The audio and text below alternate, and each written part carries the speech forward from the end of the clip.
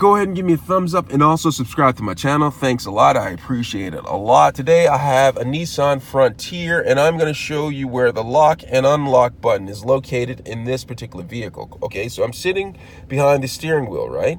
I'm going to look to the left-hand side, and right here, this button right here controls how to lock and unlock the doors. Okay, so now if I press this, the doors are unlocked. If I press this, the door is locked. Now this feature only works if the battery has juice and you haven't power supplied to it. All right, thanks a lot for watching.